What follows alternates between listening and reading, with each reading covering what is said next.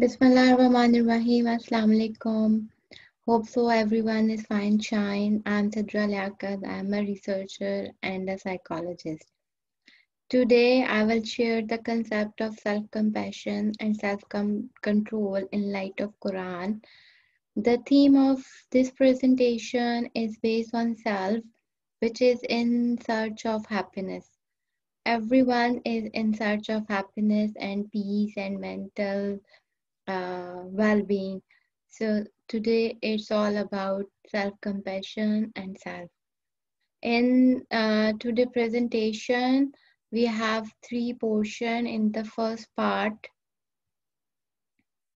we have the theoretical background of self-compassion and self-control, and then we have few research findings, and then we have Quranic verses related to self, and then we have few self-help strategies for self-compassion.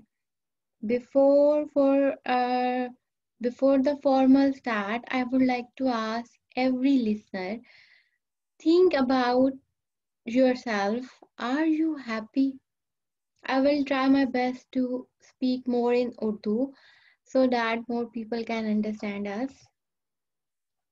So the search we have, why are we unhappy?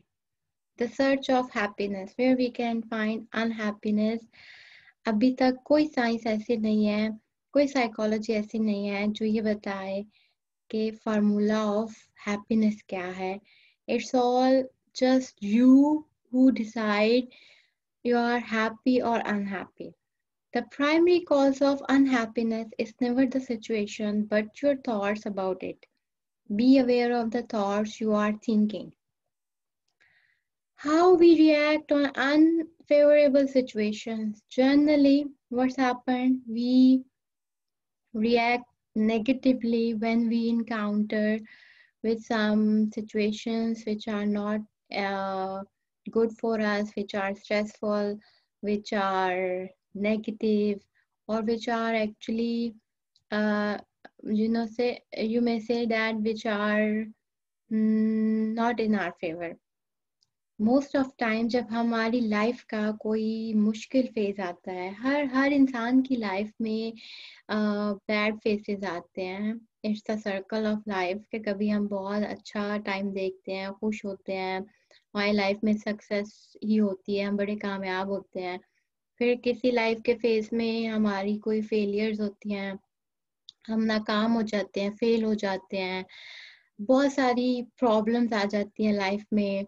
सो ऐसे मौके पर जब हम बहुत ज़्यादा failure face कर रहे हैं, या हम बहुत ज़्यादा परेशान हैं, या कोई लाइफ में कोई रिलेशनशिप ब्रेकअप हो गया है, या हम कुछ बैड फेज ऑफ लाइफ में हैं, हमारा जनरली जो रिएक्शन है वो दो तरह का होता है.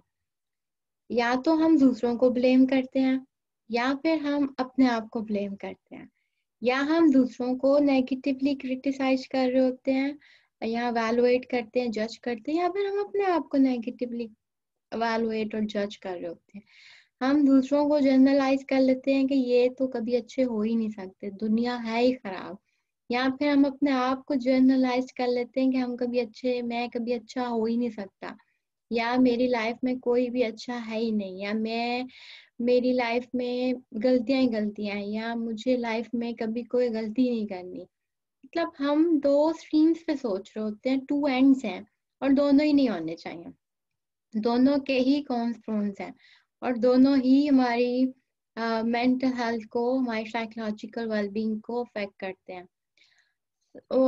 साइकोलॉजी में डिफरेंट पर्सपेक्टिव हैं जो अनहैप्पीनेस को और मेंटल इलनेस को डिफरेंट वेज में डिस्क्राइब करते हैं. One of the perspective, social cognitive perspective, suggests that depression arises from self-defeating beliefs and negative explanatory style. As I said earlier, reason or our reaction at times of depression and at times of negative events, negative situation, we blame ourselves. Like हम believe कर लेते हैं, हमारा यकीन हो जाता है कि हम कुछ नहीं कर सकते, हम बुरे हैं, हमारी लाइफ में गलतियां ही हैं, या फिर हम नेगेटिवली एक्सप्लेन करने लग जाते हैं चीजों को, दुनिया को, दूसरे लोगों को. तो this is one perspective, one element of social cognitive perspective which contribute towards our mental illness. Another perspective is back cognitive theory of depression, that's having three cognitive traits. Number one, negative self-view. Number two, negative perception of the world. Number three, negative expectation that future suffering and failure in future. What's happened? होता क्या है कि सबसे पहले हम अपने आप को नेगेटिवली इवेलुएट करना शुरू हो जाते हैं. हम कहते हैं मैं ही नाकाम हो गया, मुझ में कोई सलाहियत ही नहीं है, मैं कर ही नहीं सकता. जब बार बार आप ऐसा सोचते हैं, अपने आप को नेगेटिव इवेलुएट करते हैं, तो फिर आप ये इवेलुएशन में आ जाते हो, फिर आप जनरलाइज कर लेते हो कि दुनिया है ही खराब, सब लोग ही खराब हैं, सब लोग आपके अगेंस्ट हैं. ठीक है, सब आपको चाहते नहीं है, दुनिया चाहती नहीं है कि आप जो है ना वो आगे सक्सेसफुल हो. जब आप बार बार आपका ये ओवर जर्नलाइजेशन होता है, सॉरी जर्नलाइज करते हैं आप, तो फिर वो ओवर जर्नलाइज्ड हो जाता है टुवर्ड्स फ्यूचर हैपनिंग. आप ये अज्यूम कर लेते हैं कि आगे भी सब चीजें खराब भी होंगी, आगे भी आपका फ्यूचर भी ऐसे ही नेगेटिव और ऐसे ही फेलियर पर बेस करेगा. Beck actually identified three cognitive distortions. Negative thought patterns हैं और वो 5 टाइप्स के हैं. Number 1 self criticism, self blame. Number 3 helplessness. Number 5 hopelessness. Number 5 is preoccupation with danger. What Beck said, first हमारा एक जो फॉल्स कॉग्निशन है, फॉल्स थॉट है, that is our self criticism. हम अपने आप को खुद क्रिटिसाइज करते हैं, तनकीद करते हैं, और वो भी मोस्ट ऑफ टाइम नेगेटिव करते हैं. फिर हम खुद को ब्लेम करते हैं उन सारी नेगेटिव बातों की, सारी नेगेटिव हैपनिंग की जो हमारी लाइफ में हो रही होती हैं.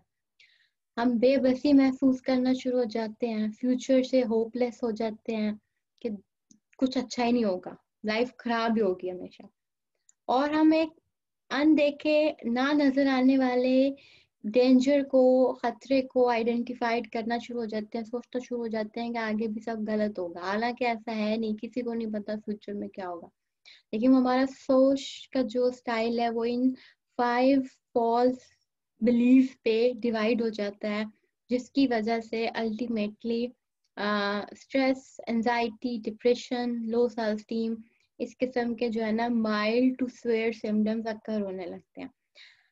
जो सर डिस्टॉर्शंस, कॉग्निटिव डिस्टॉर्शंस हैं, इनके लिए कोई मेडिकेशन नहीं है. इनको डील करने के लिए साइकोथेरेपी, काउंसलिंग, साइकोथेरेपी में जो most of the famous therapy है दैट इज सीबीटी, और वो डेफिनेटली ये साइकोथेरेपी थेराप्यूटिक इंटरवेंशन के थ्रू ही हील होते हैं.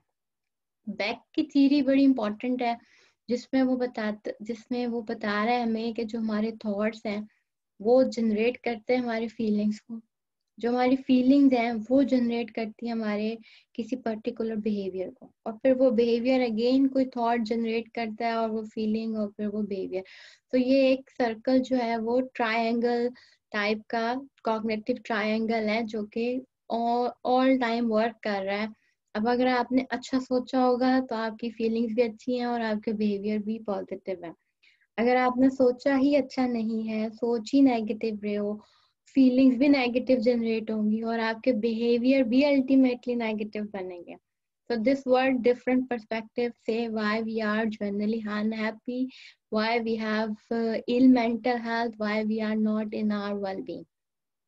So all human strive is just to find peace, love, humanity. तो वो सब कहाँ मिलेगा? वो आपको आपके अंदर ही मिलेगा. कैसे? If you are self-compassionate. Self-compassion refers to a set of positive and strengthening self-attitude that are activated in the face of adversity, pain, failure, and inadequacy of life. Basically जो लाइफ का अच्छा अच्छा फेज है वो तो सबको अच्छा लगता है, उस टाइम पे तो आपको अपनी कोई बुरी बात भी बुरी नहीं लग रही होती। लेकिन जब आप बैड फेज में हैं, आपका कोई लॉस हो गया है, फाइनेंशियल लॉस हो गया है, कोई रिलेशनशिप लॉस हो गया है, कोई एक्सीडेंट हो गया है, कोई फिजिकल इंजरी है, पेन है, बहुत सारी टाइप्स ऑफ पेन है, साइकोलॉजिकल, इमोशनल, फिजिकल, या आप फेल हो गए लाइफ में, at that time we need backup. सब लकी नहीं होते कि उनका सोशल सपोर्ट सिस्टम बहुत अच्छा हो। सबसे पहले आपको अगर कोई चीज सपोर्ट करेगी तो वो आपकी अपनी सोच है, वो आपके अपने पॉजिटिव और आपकी अपनी पॉजिटिव और ऑप्टिमिस्ट व्यू है कि आप अपने आप को कैसे देखते हैं। This what self-compassion based on. There are actually three domains which are based on further six types of components.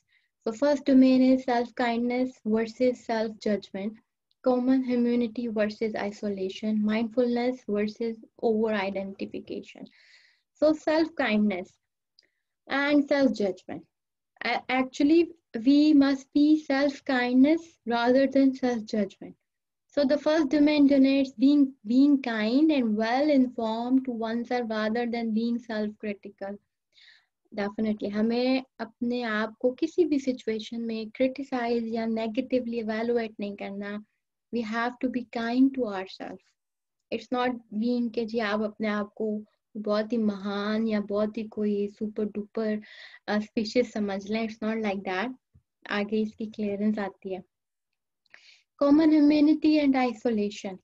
होता क्या है जब कोई नेगेटिव हैपनिंग होती है लाइफ में, कोई बैड फेज है, आप लाइफ में कोई बुरा टाइम देख रहे हैं, तो जनरली लोग अपने आप को दूसरों से अलग कर लेते हैं, आइसोलेशन में चले जाते हैं, ज्यादा मिलते नहीं है, बातचीत नहीं करते, या आप कह लें कि वो इंटरेक्टिव नहीं रहते।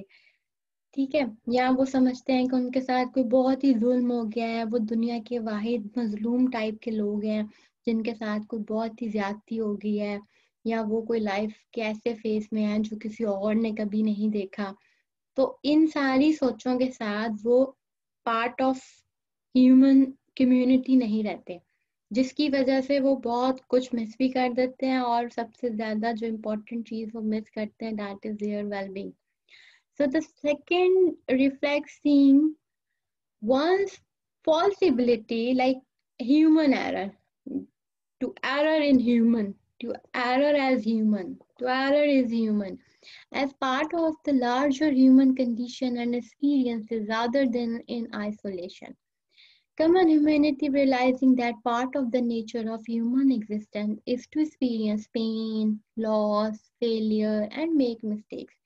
You are not alone in your struggle. That's there is always someone somewhere who has been through the same or even the worst situation as you are facing. This all like bad time में अगर आप isolate हो रहे हैं, you have not to do this.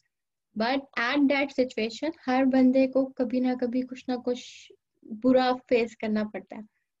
तो आप उस situation में अगर आपकी सेल्फ टॉक ये हो कि दुनिया में सबके साथ ऐसा होता है, इट्स पार्ट ऑफ लाइफ कि आप जीत भी जाते हो, आप हारते भी हो, ये लाइफ के फेजेस हैं। ठीक है, आपसे गलती भी होगी। तो आप अगर ये सोचेंगे तो आपकी जो सेल्फ टॉक है वो आहिस्ता आहिस्ता पॉजिटिव होने लगेगी। लेकिन जब ये सोच आती है तो इसके पैरेलल एक और सोच आ रही होती है कि आप कॉमन ह्यूमैनिटी फील कर रहे हैं या आप सेल्फ पिटी फील कर रहे हैं। सेल्फ पिटी लाइक कि आप जो है ना लोगों की सिंपैथीज लें, आप कहें जी आप तो बहुत ही मजलूम थे, मतलब आप अपनी केयर भी कर रहे हैं, you are very kind with yourself, but again you are negative to attract others. सो आपने वो सेल्फ पिटी नहीं करनी, आपने लोगों से सिंपैथीज नहीं लेनी, उनकी हमदर्दियां नहीं लेनी कि आपके साथ कुछ गलत हो गया है। आपने अपनी उस गलती को रियलाइज करना है और उसको रिपीट एक्चुअली नहीं करना। तो हमने क्या करना है सेल्फ पिटी से बचने के लिए? We must be mindfulness. We must be mindful. So the third dimension is mindfulness versus over identification. So the third dimension of the self-compassion include holding one's painful thoughts and feelings in mindful awareness rather than avoiding them or over-identify with them. हम क्या करते हैं generally जब भी कुछ मुश्किल वक्त होता है, ठीक है, अगर हमने ब्लेम गेम नहीं की, दूसरों को ब्लेम नहीं दिया, तो हम ये कहते हैं कि जी हम तो बड़े अच्छे थे, हमने कोई गलती नहीं की, हमारे साथ दुनिया ने गलत कर दिया। जैसे जब कोई स्टूडेंट फेल हो जाता है तो वो कहता है मेरे टीचर ने मुझसे ना मुझे जानबूझ के सेशनल नहीं दिए, मुझे फेल कर दिया, मेरे साथ बड़ी ज्यादती हो गई, ये हो गया, वो हो गया। This all is over identification. आपने रियलाइज किया है कि आप फेल हो गए हो, ठीक है, लेकिन आपने ये रियलाइज नहीं किया, आप माइंडफुल नहीं हो कि आप फेल क्यों हुए, ठीक है। तो आपने गलती की, इट्स ओके, लेकिन अब उस गलती को आपने रियलाइज करना है, अवेयर होना है अपनी उस गलती से, ना कि अवेयरनेस को आप सर पे सवार कर। Mindfulness, practicing awareness of your experience without judging them. Self-compassion is about the acceptance of upsetting thoughts without getting them overtake your entire life. ना कि आप जो है अपनी एक गलती को लेकर बैठ जाएं और उसको इतना ओवर आइडेंटिफाइड कर लें कि आपको उसको करेक्ट करने का मौका ही नहीं मिलेगा, फिर आप नेगेटिव ट्रैक पर चल पड़ेंगे। सो आप अगर माइंडफुलनेस हैं, अगेन माइंडफुलनेस की भी बहुत सारी टेक्निक्स हैं कि आप कैसे एट मोमेंट प्रेजेंट हो सकते हैं, आप कैसे अपनी मिस्टेक्स को, अपने थॉट्स को रियलाइज कर सकते हैं, ठीक है। वो एंड स्लाइड पे हम इसको देखेंगे कि हम ये सब कैसे कर सकते हैं। जो ये सारा सेल्फ कंपैशन का कंसेप्ट है, it's all based on the empirical researches with its the basic idea is based on Buddhism. Buddha preaching for self and self-love is the main idea of self-compassion. Buddha said, those who love themselves, they are actually loving and caring for others as well. So the same notion self-compassion have. Now, when I am saying self-compassion is about caring yourself, not judging yourself, uh, be mindfulness and be mindful of your mistakes and don't criticize yourself. It's having some similarity with self-esteem, but this is different with self-esteem. How? Self-esteem is about judging yourself positively. Okay. For example, I said I'm good. It's my high self-esteem. For example, someone say I'm bad. It's negative, a low self-esteem. Whereas self-compassion is about uh, awareness of your suffering. Like I'm suffering, can I respond to my suffering with kindness, understanding, care, and concern? Self-esteem is present when we succeed, and self-compassion is a buffer when we feel some failure or when we have some negative happening in life. Self-esteem is all about being special and above average, whereas self-compassion is all about shared humanity. जिनका self esteem high होता है, generally आप अगर उनको सुने, वो कहते हैं जी हम तो सबसे अच्छे हैं, हम तो हर काम कर लेंगे, हम तो हमेशा जीत कर आते हैं। It's good, it's not a bad thing, अच्छी बात है, अपने आप को खुद अप रखना चाहिए। लेकिन जिनमें सेल्फ कंपैशन होता है, वो अपनी जीत को भी यही समझेंगे कि सब जीतते हैं तो मैं भी जीत सकता हूँ, सब हारते हैं तो मैं भी हार सकता हूँ, कोई बात, क्योंकि वो अपने आप को दूसरों से अबव नहीं समझ रहे, वो अपने आप को दूसरों जैसा समझते हैं। Another phenomena which is related with this thing is empathy. हम empathic हो जाते हैं when we are very much aware of ourselves, we are also aware of others as well. ये automatically कुछ happening है कि हम खुद ब खुद दूसरों की भी केयर करने लगते हैं।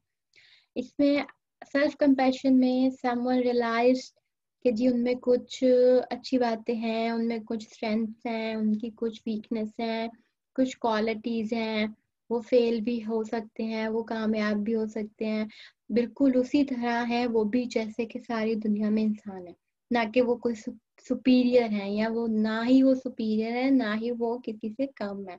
This concept is all about self compassion. Now, the past 10-year research findings are very interesting. Like this is the self-compassion.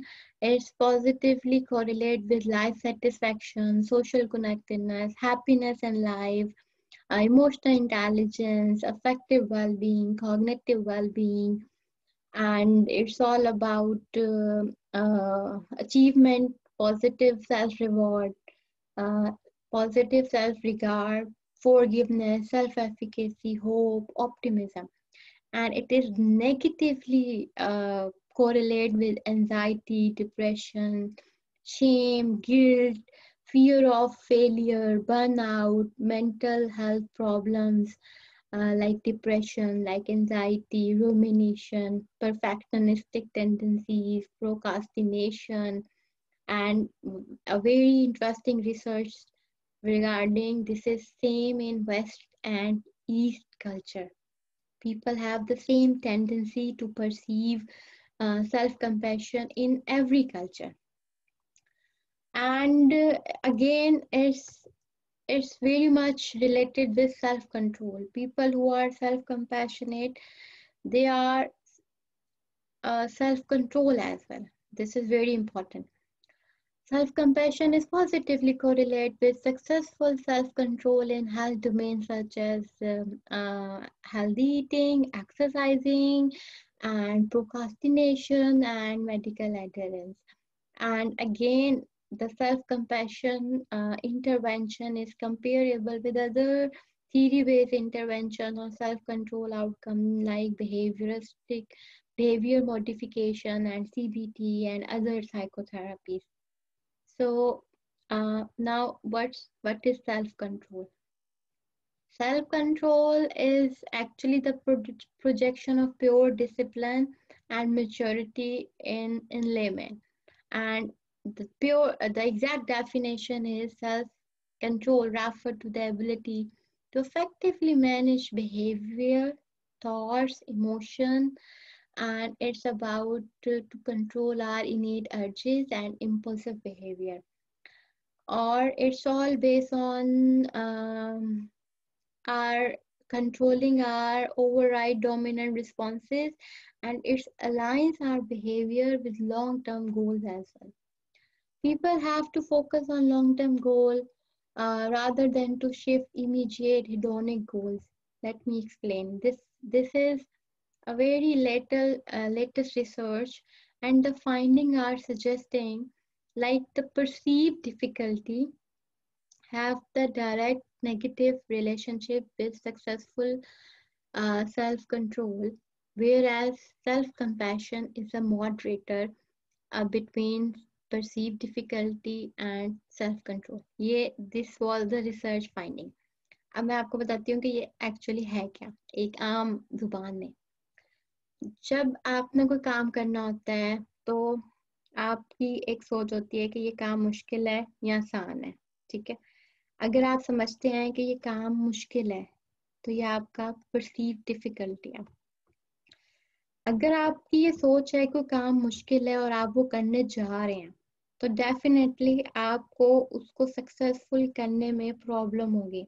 ठीक है, अगर आप उसको सक्सेसफुली कर लेते हैं तो वो आपका सक्सेसफुल सेल्फ कंट्रोल है कि आपने अपने उस बिहेवियर को या उस थॉट को कंट्रोल किया और जो काम आप करना चाह रहे थे जो कि एक्चुअली आपके लिए बहुत डिफिकल्ट था लेकिन आपने उसको कर लिया. ठीक है, परसीव डिफिकल्टी है जो आप जिसको डिफिकल्ट समझ रहे हैं. ठीक है, और जो सेल्फ कंट्रोल आपका सक्सेसफुल है कि आपने उस चीज को उस काम को कर लिया है. अच्छा, अब ये नेगेटिव कोरिलेशन है कि जितना ज्यादा आपको चीजें डिफिकल्ट लगेंगी उतना आपका सेल्फ कंट्रोल कम होगा. लेकिन अगर आप में सेल्फ कंपैशन है, आपने लर्न कर ली है या आपकी आप वैसे ही ऑप्टिमिस्ट हैं बहुत ज्यादा, तो सेल्फ कंपैशन इस रिलेशनशिप को पॉजिटिवली इन्हांस कर देगा और आपका सेल्फ कंट्रोल बढ़ जाएगा. बेशक आपका परसेप्शन ऑफ डिफिकल्टी है, वहां पे आप समझ रहे हैं चीजें मुश्किल हैं और हैं भी, लेकिन आप में सेल्फ कंपैशन था तो आपकी वो जो आपका सोच था कि चीजें मुश्किल हैं वो बफ हो जाएगा, वो कंट्रोल हो जाएगा और जो मुश्किल काम होगा वो भी कर लेंगे. फॉर एग्जाम्पल जो लोग जिम ज्वाइन करते हैं या उन्होंने कोई डाइट प्लान लिया हुआ है, शुरू में करना उनके लिए बहुत मुश्किल है, ठीक है, लेकिन उनका जो सेल्फ लव है कि हमारे लिए ये डाइट, ये एक्सरसाइज बहुत इम्पोर्टेंट है, इस सोच के साथ जब बार बार हम वो ये सोचेंगे और अपने आप को सेल्फ सजेस्ट करेंगे कि नहीं, हमें इतनी ही पर्टिकुलर डाइट लेनी है, यही स्पेसिफाइड चीजें खानी है, या हमें यही एक्सरसाइज करनी है, इतने ही ड्यूरेशन करनी है, तो Aahista Aahista gradually with in specific time limit आप उस एक्सरसाइज को, उस डाइट को सक्सेसफुली कर लेंगे और वो आपका सेल्फ कंट्रोल होगा।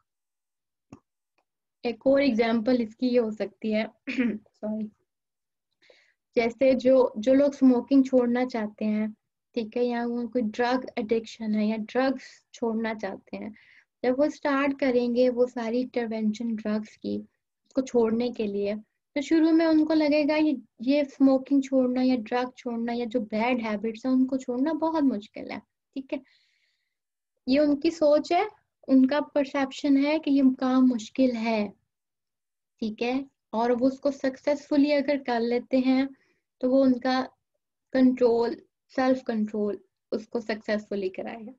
लेकिन इन दोनों के बीच में जो सेल्फ कंपैशन है, जो उनका अपना, उनकी जो अपने लिए केयर है, उनकी जो उस सारे इवेंट को लेके उनकी जो प्रोसेसिंग समझ लें या परफॉर्मेंस समझ लें, वो अगर उनमें सेल्फ कंपैशन होगी तो वो उनके लिए जो काम है, जो टास्क है, वो आसान हो जाएगा, क्योंकि उनको पता होगा, उनकी सेल्फ टॉक वो पॉजिटिव करेंगे, ऑप्टिमिस्टली देखेंगे कि स्मोकिंग उनके लिए छोड़ना ही बेहतर है, बैड हैबिट छोड़ना ही बेहतर है, ड्रग्स छोड़ना ही बेहतर है।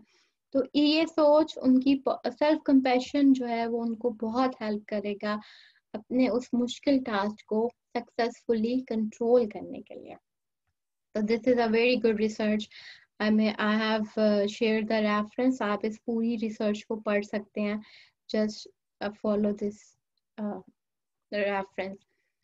सेल्फ कंट्रोल को बहुत सारी थेरेपी, बहुत सारी थीरीज जो हैं वो रिलेट करती हैं. सोशल बॉन्ड थीरी है जो सेल्फ कंट्रोल और क्रिमिनल कंसेप्ट्स में आती है. Psychology में another phenomena which is very related to self-control is self-regulation theory. Self-regulation defined as a system of conscious personal management that help us control what we think, say, and do. It assists us in becoming the person we want to be in both short and long-term situations. So this all is all about what we want, how we want, what we can do, what we cannot do. This all, what you think, you become. So think positively, so you will become positively. जैसे कि मैंने आपसे पहले बोला कि आज इसमें हम इस सारे सेल्फ के कंसेप्ट को कुरान की आयत और हदीस में भी देखेंगे कि जो सारा सेल्फ कंपैशन है, सेल्फ केयर है, माइंडफुलनेस है, सेल्फ ऑप्टिमिज्म है, होपफुल फिनोमेनाज हैं, ऑप्टिमिस्ट व्यूज हैं, वो कुरान में कैसे हैं? डेफिनेटली हैं, और I will share few versus. I hope कि आप इसको अंडरस्टैंड करेंगे. First reference is Surah 64 and verses number 16. Sorry. This is Fattakullaha mastata'tum wasma'u wa'ati'u wa anfiqu khairan li anfusikum wa man yu'ka shuha nafsihi fa'ulaika humul muflihun. So the translation is to be mindful of Allah to the best of your ability, hear and obey, and spend in charity.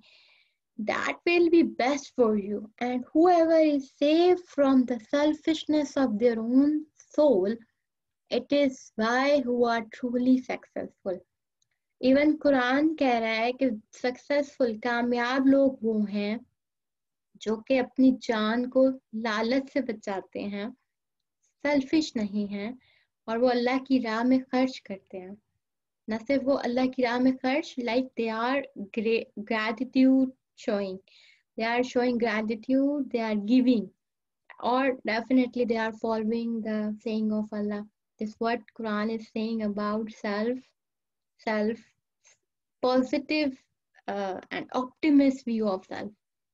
Gratitude. Sharing is caring, giving is receiving. ये हमने सारी बातें सुनी है. What Quran is saying. If ta'azzana rabbukum la in shakartum la azidannakum wa la in kafartukum inna azabi la shadid. और याद करो जब तुम्हारे रब ने सुना दिया, अगर एहसान मानोगे तो मैं तुम्हें और दूंगा, और अगर नाशुक्री करोगे तो मेरा सख्त अज़ाब है. And remember when your Lord proclaimed, if you are grateful, I will certainly give you more.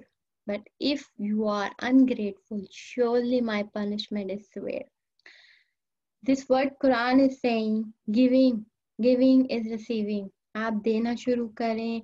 आप देने की कोई भी फॉर्म हो सकती है. शुक्र अदा करें. शुक्र की बहुत सारी फॉर्म्स हैं. आप वो जब शुक्र अपनी लाइफ में लाएंगे, ग्रैटिट्यूड शो करेंगे. ग्रैटिट्यूड को साइकोलॉजी में it's all about some interventions. We have gratitude teaching है हमारी साइकोलॉजी के. लेकिन कुरान हमें बहुत 1400 साल पहले से बता रहा है कि अगर आप लाइफ में देना शुरू करते हैं, देना बहुत सारी देने की फॉर्म्स है. आप ऑप्टिमिस्ट पॉजिटिविटी दे सकते हैं, आप लोगों को फाइनेंशियली सपोर्ट कर सकते हैं, आप इमोशनली सपोर्ट कर सकते हैं. इवन आप अगर किसी को सुन रहे हैं तो आप ये भी एक टाइप ऑफ टाइम है. आप उनको टाइम दे रहे हैं और उनके लिए वो हीलिंग है. सो आप लोगों को शुक्र कर रहे हैं और आप पीस में हैं. आपके लिए मेंटल जो है वो पीस है, हैप्पीनेस है. अल्टीमेटली आपके लिए हैप्पीनेस है. Forgiveness. This concept is very much and in very verses we have the concept of forgiveness in Quran, and the same forgiveness we have in psychology, and in many intervention we say okay, forgive, move on. So what Quran say? Quran say like, it is out of Allah's mercy that you, O Prophet, have been lenient with them. Had you been cruel or hard-hearted, they would have certainly abandoned you. So pardon them. Ask Allah forgiveness for them and consult with them in conducting matters. Once you make a decision, put your trust on Allah. Surely Allah loves those who trust in Him. इस एक आयत में कितनी सारी बातें हैं. Forgiveness है, trust है. अल्लाह पे ट्रस्ट करें. अगर आप कुछ डिसीजन कर रहे हैं, आपने कुछ सोचा है, कुछ डिसाइड किया है, तो अपनी उस सोच पे भी उस पर भी श्योर हो कि आपने जो सोचा है, जो किया है, उसको एक्ट ऑन भी करना है. डिटरमाइंड है, फोकस रहें. माफ करें, माफ करेंगे, माफ कर दिए जाएंगे. शफाअत हो जाएगी अल्लाह की तरफ से. और जब अल्लाह की शफाअत होगी तो आप में कोई इलनेस नहीं होगी. आप साइकोलॉजिकली, फिजिकली, मेंटली हर तरह से परफेक्ट होंगे, पीस में होंगे. परफेक्ट तो नहीं हो सकता कोई, डेफिनेटली पीस चाहिए ना सबको, हैप्पीनेस चाहिए. Another surah Shams. This saying, many verses I have quoted here. This all based on self. Like self, जो human soul है, वो कैसी होनी चाहिए. उसको कुरान कह रहा है कद अफलाहा मन ज़क्काहा. Surely he is successful who purifies their soul. वो कामयाब है जिसने अपने नफ्स को पाक किया. अब पाक किया, अब साइकोलॉजी और आज की साइंस कहती है यू मस्ट बी ऑप्टिमिस्ट. आपके साथ कुछ बुरा हुआ है, आप रिटर्न में दूसरों के साथ बुरा ना करें. आपके साथ बैड हैपनिंग हो गई है तो आप उसको दोबारा रिकॉल ना करें. ठीक है, अपने आप को ट्रैक पे सही रखें. ऑप्टिमिस्ट रहें. जब हम ऑप्टिमिस्ट हैं डेफिनेटली हम फलाह पा जाएंगे. इंसान फलाह पाएगा तो सबसे पहले उसको जो चीज अल्लाह देता है वो सुकून है, पीस है, हैप्पीनेस है. बैलेंस हम सबको चाहिए. और सारी साइकोलॉजी, सारी जो साइंस ऑफ साइकोलॉजी है, या जो सारी काउंसलिंग है, जो सारा आप कह लो जी, सब चीजों का जो सेंटर है वो हमारी बैलेंस है. Balance between good bad, balance between your negative and you're positive, हर चीज में बैलेंस है, सारी दुनिया बैलेंस पे चल रही है. So what Quran is saying, be moderate in your pace and lower your voice. The ugliest of all voices is certainly the bearing of donkeys. Again, Miana cha chalo, like be moderate in your daily life. Voice नीची रखें, मतलब आवाज नीची रखें. आप आवाज like गुस्से में आवाज ऊंची होती है ना, तो जब आप इस चीज को प्रैक्टिस करेंगे आपको अपना एंगर ऑटोमेटिकली कंट्रोल करना आ जाएगा. एंगर कंट्रोल होगा, आपकी बहुत सारी चीजें, आपके बहुत सारे प्रॉब्लम्स ऑटोमेटिकली सॉल्व हो जाएंगे. Another verses from Surah 3 Al Imran, and the verses number 135 is saying Allazina yunfikuna fis-sarai wal-zarai wal-kazimina ghaiza wal-afina anin nasi wallahu yuhibbul muhsinin. Sorry, कुछ गलती हो गई मुझसे इसको पढ़ने में. और जो अल्लाह की राह में खर्च करते हैं खुशी में और रंज में, और गुस्सा पीने वाले और लोगों से दर गुजर करने वाले और नेक लोग अल्लाह के महबूब हैं. Again, it's very clear, they are those who donate in prosperity and adversity, control their anger and pardon others, and Allah loves the good doers. Again, it's very clear for everyone. Again, another verse is saying the self-control is, it's all about, और जो अपने रब के हजूर खड़ा होने से डरा और नफ्स को ख्वाहिश से रोका वो फला पा गया. Again, it's all about like people who have fear of Allah. Psychology में fear of Allah is about you are responsible for your deeds. If you are doing wrong, you have like the wrong reaction. So if you want to avoid the wrong reactions, you have not to do anything wrong to others. So Quran कह रहा है कि जी जिसमें अल्लाह का डर है वो अपने नफ्स को, अपनी सेल्फ को भी कंट्रोल रखेगा अपनी उन सारी ख्वाहिशों से जो कि नहीं करनी चाहिए. अब जो इस पर अमल करता है उसको गुस्सा भी आ रहा होगा, सही बात पे भी गुस्सा आ रहा होगा ना, तो वो अपने गुस्से को एक्सप्रेस नहीं करेगा, उसको कंट्रोल करेगा. Another reference for self-control, it's all about again in Quran, it is said to Hazrat Daud al-Islam, बेशक हमने तुझे जमीन में नाइब किया. Like अल्लाह ने हजरत दाऊद को बोला कि इंसान को जमीन पे नाइब, अल्लाह का खलीफा बनाया गया ना, अशरफुल मखलूकात बनाए गए हैं. तो वो अशरफुल मखलूकात अब क्या करे, जमीन पे भेज दिया गया है, तो लोगों में सच हुक्म करे, अच्छा बोले जो सच बोलेंगे, पॉजिटिविटी. ऑफ कोर्स पॉजिटिव नहीं भी आएगी, लेकिन सच बोलने से बहुत सारे आपके लिए बहुत सारी चीजें सही हो जाएंगी. और ख्वाहिश के पीछे ना जाना कि तुझे अल्लाह की राह से बहका देगी, और बेशक वो जो अल्लाह की राह से बहकते हैं वो उनके लिए सख्त अजाब है. डेफिनेटली आपकी जो डिजायर्स हैं, अर्जेस हैं, अगर वो आपके कंट्रोल में नहीं है तो वो आपके लिए प्रॉब्लमेटिक है. आप जो साइकोलॉजी स्टूडेंट्स हैं उनको याद होगा कि हमारे पास psycho analysis perspective, it's all about based on urges, unconscious desires. Those who follow them, that definitely they have psychological problems, and those who don't have, and those who have control on their self and their desires and their wants, they are in peace, they are happy, they are in their well-being. Another verses from Surah Qasas, and it's verses number 50. It's saying like फिर अगर वो तुम्हारा फरमान कबूल ना करें तो जान लो बस वो अपनी ख्वाहिशों के ही पीछे हैं. जो अपनी ख्वाहिश की पैरवी करे अल्लाह की हिदायत से जुदा. Again, it's all about the following of your desires, following your urges. It's way for mental illness. So now this is a hadith quoted by Abu Dawud, and what Hazrat Aisha Radhiyallahu anha said, once Holy Prophet, peace be upon him, said, it's a long story, it's a long एक एक बड़ा लंबा वाकया है, मैंने उसको सिर्फ summarise किया है यहाँ पे। एक मरतबा रसूल पाक सल्लल्लाहु अलैहि वसल्लम ने अपने साहबा से डिबेट की और साहबा से कहा कि क्या तुम चाहते हो कि मेरे जैसे हो जाओ? साहबा ने कहा डेफिनेटली जी, हम चाहते हैं। तो रसूल पाक ने बोला कि truly your own self has rights over you, तुम्हारा तुम्हारी जात पे हक है। सो फास्ट, रोजा रखो and break your fast, pray and sleep. Like this what the balance we want in life, कि आप लाइफ में सारे काम करें, आपका अपनी जात पे हक है, आप रोजा भी रखें, अल्लाह की इबादत भी करें, आप सोएं भी। सोना जरूरी है, एक लाइफ का साइकिल है, नेचुरली हमारी बायोलॉजिकल नीड है सोना, खाना खाना हमारी बायोलॉजिकल नीड है। So this all the balance we need, this all the self we want, this all the happiness we want.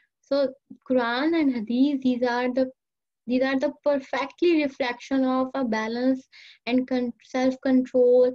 Balance is life, and this all based on self compassion. So जो बात science आज कह रही है, जो बात ये सारी साइकोलॉजिकल इंटरवेंशंस कह रही हैं, रिसर्च के बाद, कई कई सालों की रिसर्च के बाद हमारे कुरान में वो बात 1400 साल पहले से लिखी हुई है। So the purpose of this sharing is like the things we are reading. Most of time we have American literature. So बहुत सारे लोग उस पर objection करते हैं कि ओ आप कैसी बातें कर रहे हो। ये सारी चीजें सेल्फ केयर की, सेल्फ लव की, माइंडफुलनेस की, ये सारी बातें कहीं ना कहीं हमारे इस्लामिक प्रीचिंग में भी है, हर रिलीजन में है डेफिनेटली। सो अब इस सारे का सम अप ये हुआ कि सेल्फ कंपैशन हमें लर्न करना है, क्योंकि हमारा एशियन स्पेशली जो हम एशियंस हैं, हमारे कल्चर में, हम कलेक्टिव कल्चर में रहते हैं, हमारा बहुत कंसर्न होता है दूसरों की केयर करना, लेकिन उस दूसरों की केयर में हम खुद भी निग्लेक्ट हो रहे होते हैं। उस एक ये निग्लेक्शन है। दूसरी, जब हम लाइफ के डिफिकल्ट पार्ट में आते हैं तो हम बहुत मरबा हम अपनी केयर नहीं कर पाते, हम आइसोलेट हो जाते हैं, या हम सेल्फ ब्लेम में या सेल्फ हेट में आ जाते हैं, और वो हमारी बार बार की वो नेगेटिव चीजें हमें साइकोलॉजिकली स्टक करना शुरू कर देती हैं। एकदम तो नहीं होता, लेकिन बाय टाइम्स हमारे बिहेवियर में, हमारी बहुत सारी जो डेली लाइफ की इम्पेयरमेंट्स हैं वो शुरू हो जाती हैं। सो Christine Neff, the author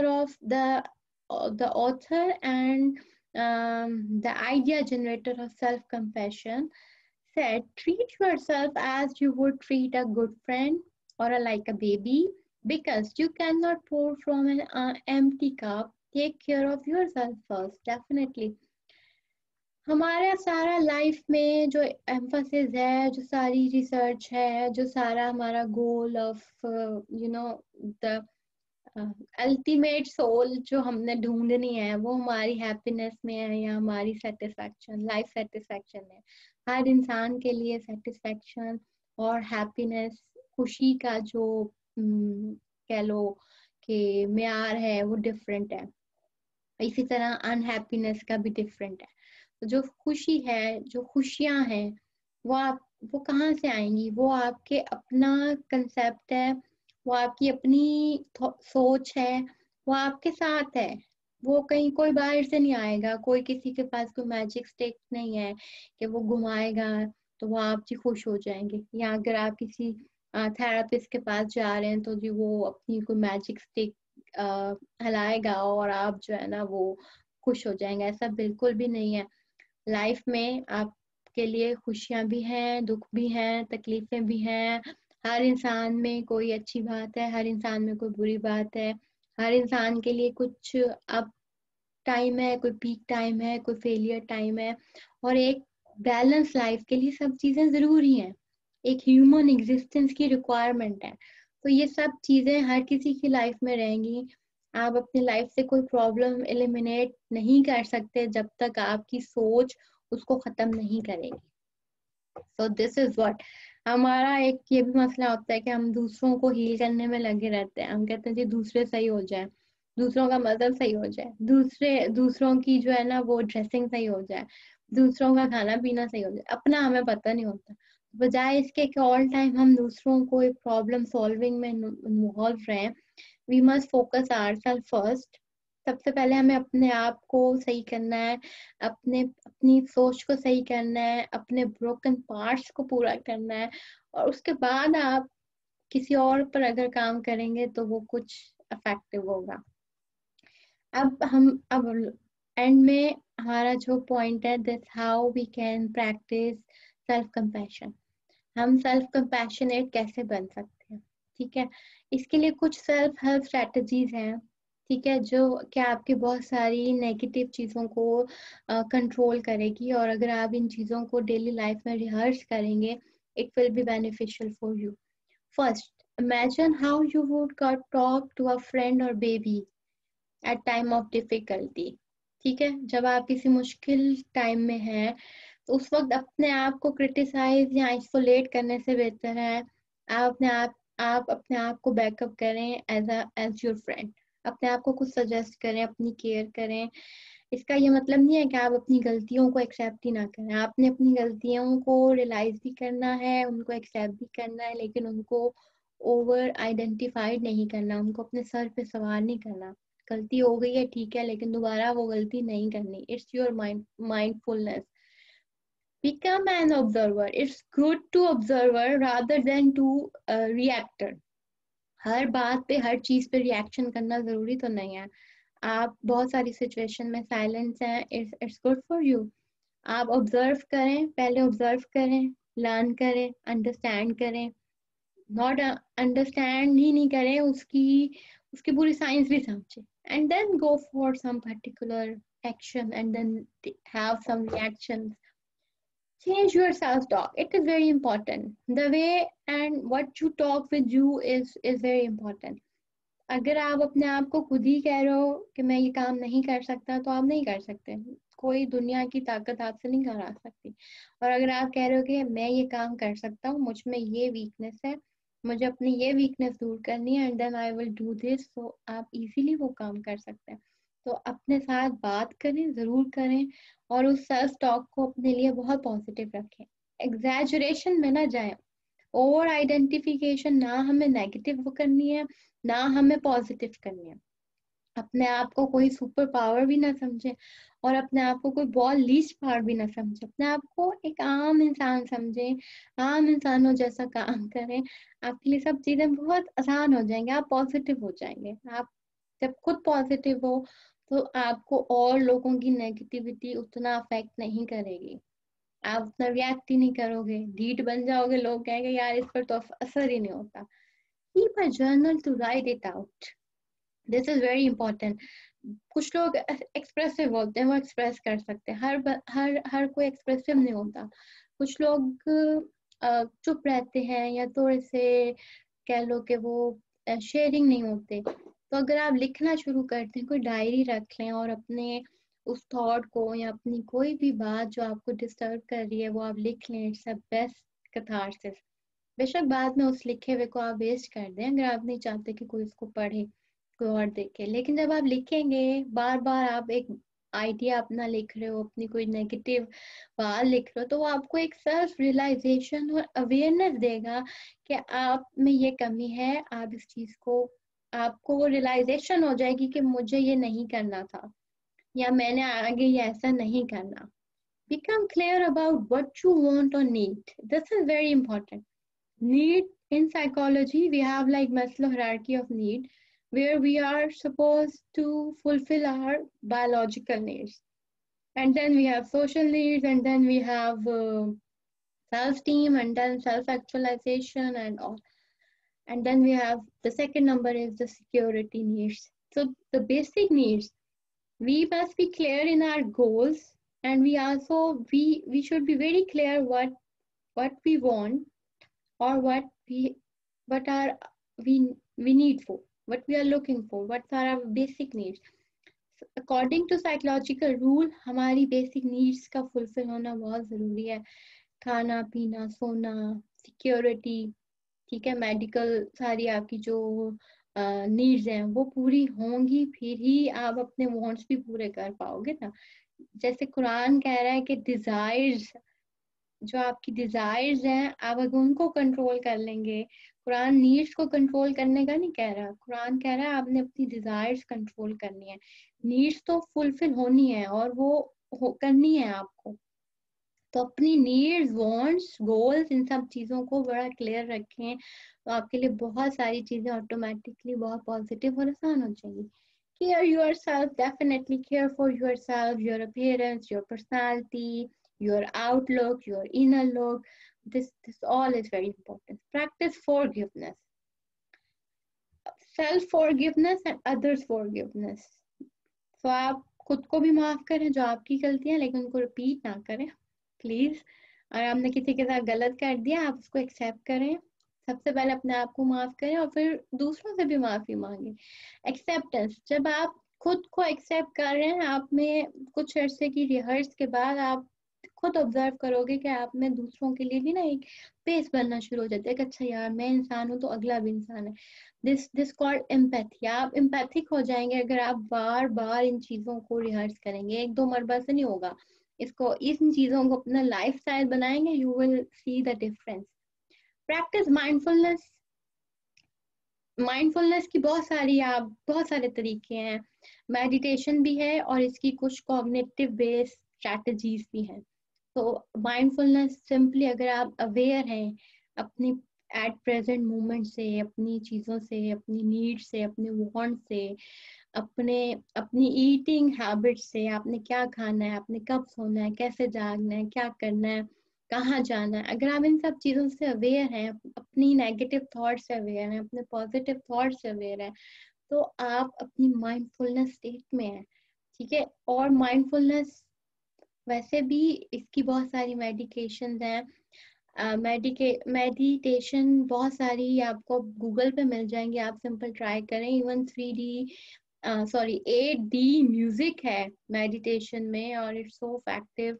usual बहुत सारी जो है वो मेडिटेशंस आ गई हैं अब, और बहुत सारी इसमें आपको बहुत सारी चीजें मिल जाएंगी जो आप सिंपल डाउनलोड कर सकते हैं इंटरनेट से और उसको रिहर्स कर सकते हैं, सुन सकते हैं।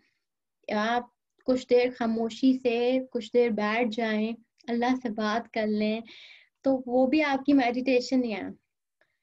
Watch out for automated thoughts and language. When you write your negative or self-talk, or even negative, positive, both type of your thoughts, what happened? You are actually recording your automated thoughts and language. Even in cognitive therapy, we have proper way to track our negative automated thoughts.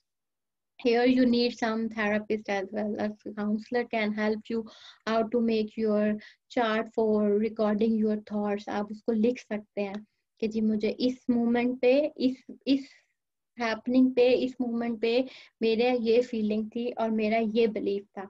इस तरह के आप charts बना सकते हैं अपने लिए।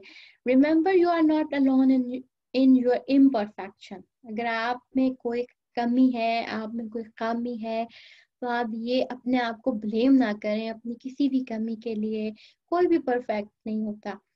Human being में ये परफेक्शन नहीं है, ये सिर्फ अल्लाह और उसके रसूल की जात है। ये रिलीजियसली आप इसको अगर लेते हो तो हमारे लिए अल्लाह और रसूल ही परफेक्ट है, उसके बाद कोई ह्यूमन बीइंग परफेक्ट नहीं है। ठीक है। और इम्परफेक्शन सब में है, कुछ अच्छी बातें हैं हर बंदे में, हर इंसान में कुछ बुरी है। अब अगर आपकी कोई इम्परफेक्शन है फिजिकली, साइकोलॉजिकली, इमोशनली, तो आप उसको अपने लिए कुछ स्टिग्मा ना बनाएं खुद से, या उस पर स्टक ना हो जाए कि जी मैं तो इससे आगे नहीं जा सकता। आप ये सोचें कि आपके अलावा बहुत सारे लोग ऐसे होंगे जो उससे भी लो लेवल पे होंगे, या उनके भी कोई बहुत प्रॉब्लम्स होंगे। मतलब आप दुनिया के वाहिद मजलूम बंदे या बंदी नहीं है कि जिसके साथ कुछ गलत हो गया और वो उसी पर बैठ गया। Then practice religion. हर रिलीजन में ये बातें किसी ना किसी शेप में जरूर है। आप जिस भी मजहब से बिलोंगिंग है आपकी, आप अपने मजहब को जरूर प्रैक्टिस करें। उसमें बहुत सारी ऐसी बातें हैं जो आपके लिए अल्टीमेटली पीस ऑफ माइंड लाती है, जो आपके लिए हैप्पीनेस का जरिया बनती है। अगर ये सारी सेल्फ हेल्प आपके लिए इफेक्टिव नहीं है, आपको लगता है कि आपके लिए आपके थॉट ट्रैक करना आसान नहीं है आपके लिए, आपकी नेगेटिव टॉक बहुत ज्यादा है, या आपको लगता है आपको कोई हेल्प चाहिए, आप खुद से नहीं कर सकते, तो आपको you must seek some help from a psychotherapist or some certified counselor. आप उनसे हेल्प लें, इसमें कोई कोई शर्म की बात नहीं है। आपको कोई भी हेल्प चाहिए, आप अपने आसपास जो भी इस किस्म के लोग अवेलेबल हैं, जो थेरेपिस्ट हैं, जो काउंसलिंग करते हैं, आप उनसे जरूर बात करें। वो कुछ ना कुछ आपके लिए कोई ना कोई वे आउट निकल आएगा, ठीक है। और सिर्फ हेल्प हेल्प ही ना लें, जो वो बता रहे हैं, जो वो सेशन देना चाह रहे हैं, या जो आपके लिए नेसेसरी है, आप उसको पूरा वर्कआउट भी करें। So I hope this would be very effective and helpful for everyone who is listening. It is definitely helpful for everyone who is from psychology or not from the psychology field. So I think if you will practice this thing in your daily life, these simple self-help strategies, this will help you to grow as a optimist, positive, and a well-being person. So I hope wish you the good luck. Here I would like to say my thanks to the YouTube channel. It's time to talk. Thank you, Abira. Thank you so much. You gave me a chance to share this concept, to share the chronic view of self, and to share some strategies. Please, listeners, subscribe this channel and share the videos you like more, like them and share them. Thank you so much.